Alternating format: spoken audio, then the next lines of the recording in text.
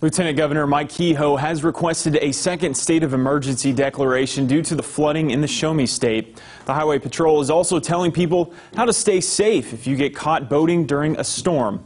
Our Madison Heaver has those tips. John, the biggest tip the Highway Patrol has is to keep an eye on the weather. We travel all over with these jet skis. This is Mike.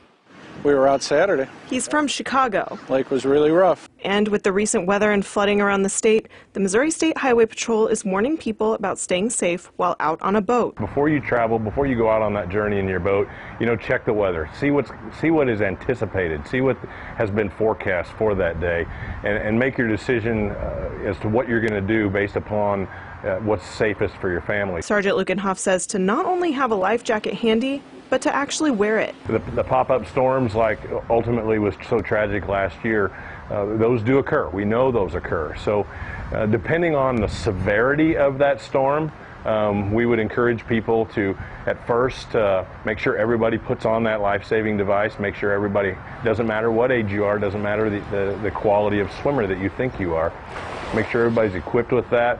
Get your boat into a boat dock, a nearby boat dock if possible, if there's an open slip.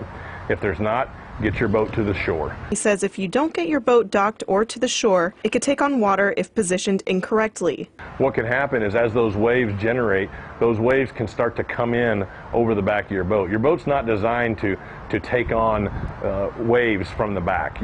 That's the nature of the way the hull is designed.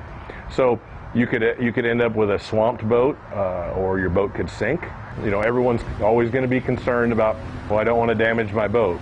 But obviously human life is way more important than the damage to a boat. Well, you don't get caught. You check the weather before you go, watch the sky while you're out there, be really aware of the sky. It's going to tell you the answer. It's going to tell you what's going to happen.